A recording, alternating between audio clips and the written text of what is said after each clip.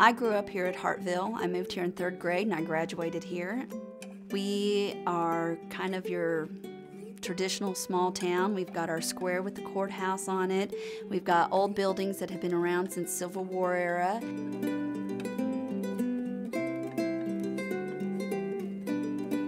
When I first came in the classroom, I was one of those traditional teachers. I would stand in front of the class, I would give the notes. Nothing really ever worked great. And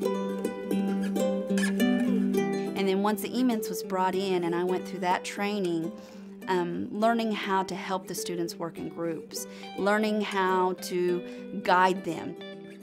It was amazing to see the student who was always resistant to education. Gradually and slowly over the school year, they start getting involved with the group and never been involved before. Start making friends that had never made friends before. You can see it in a student's eyes, that big aha moment, when the light bulb goes off and you can tell they finally got it.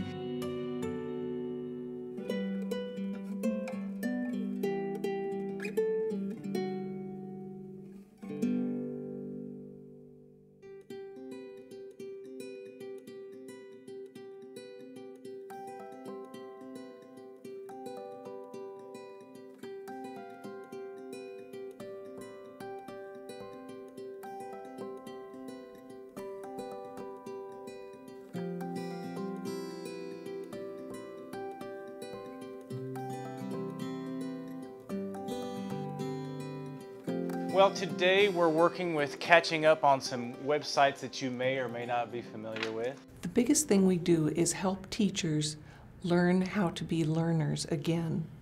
Just a second ago, you guys were talking about what your favorite part of working in a technology classroom was. And so now I want you to think again. If you could create a word or a phrase or a picture to describe what you just talked about, what would that be?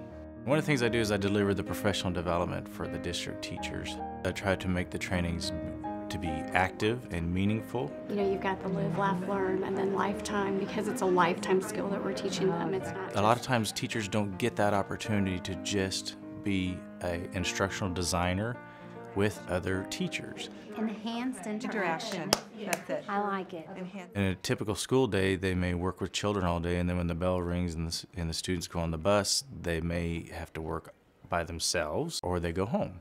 And when you come to an eMINTS training, you're working with your peers. They go out and they collect all this data and they compile all these graphs and they put it all together in the PowerPoint, and then they have to stand up and teach the rest of the class. They have a better understanding of those concepts of the scientific method and how important your hypothesis is and how you have to follow that all the way through. And then here's what we will do next with that word, phrase, or picture is we have a graffiti wall, and we're going to ask that you come up, select a pen, and either write your word, write your phrase, or draw your picture on the graffiti wall.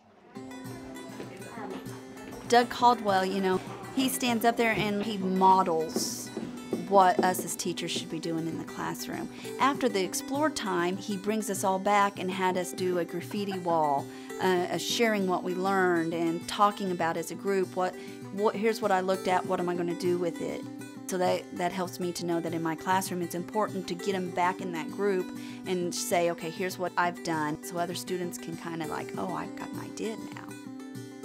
It's a 2-year program.